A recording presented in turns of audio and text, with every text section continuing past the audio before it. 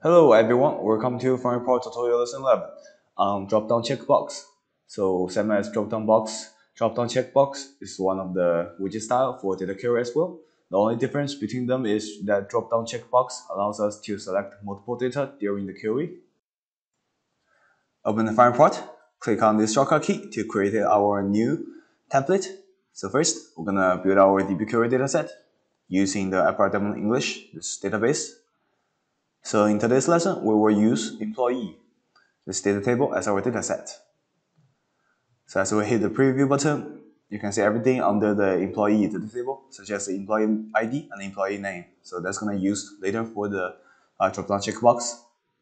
So next, we're going to use where to lead to a following command for the parameter dataset building. So we're going to use employee ID for the parameter. So different from the previous lesson, we always use equal for the leading parameter building, but in today's lesson, we will use in instead of equal for the parameter building. That's because we're going to use drop-down checkbox. So that's a difference.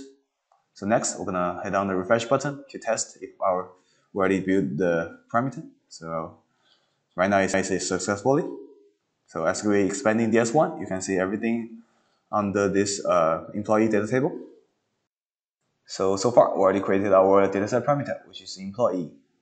So next, we're gonna design our main body for the report. I'm gonna drag employee ID, employee name to the corresponding cell, E2 and B2, and also we're gonna drag a couple more data column to C2 and D2. So birth date, and also let's choose origin. Alright, so this for data is gonna be the final data we want to show in our report. So next, we're gonna enter in different title for the corresponding data column. We just select employee ID, name, and also birth date and origin. Alright, so next we're gonna select them all to make a further adjustment for the style. So make it center. Also let's give it a frame. Alright, so one last step, we're gonna select all the title to give it a background color. So by far already done the setup for the main body. Next, I'm gonna click on this little pencil to move on to the parameter setup page. So on the right hand, we'll have the pre-made parameter employee. So just hit add all. Next, we're gonna click on this little widget to choose our fourth option, drop-down checkbox. So move on to the right hand pane. Right now, we're gonna do the data dictionary for the data binding for the drop-down checkbox. So for the type, we're gonna use database. So the database is gonna be FineReport English since the employee data table is under this database.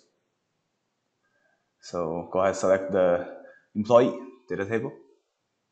So next, I'll move on to the actual and display value setup. So for here, let's do a little trick. So for the actual value, we want to show the employee ID, but the display value, we want to show the corresponding employee name. So in this way, during the data query, the actual showing is going to be our corresponding employee name. So one more last step. Go back to the right-hand pane. We have to set up for our return value type as string. So string is going to be the most used return value type we're going to use in the future for drop-down checkbox setting. And also for the separator, we follow this format: single quotation, comma, single quotation. So this is the difference between setup for drop-down checkbox and the drop-down box. For the drop-down checkbox, we always have to set up for the return value type and also always follow this format. Alright, so by that, we already set up for the drop-down checkbox. So let's save it as our new template drop-down checkbox.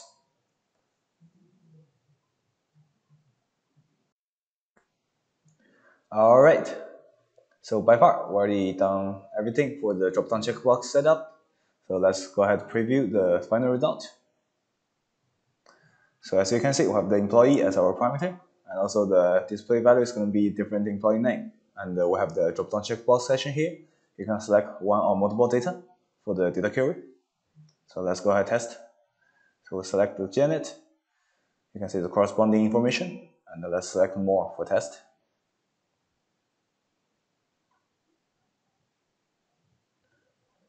And let's do one more. Select all to test everything.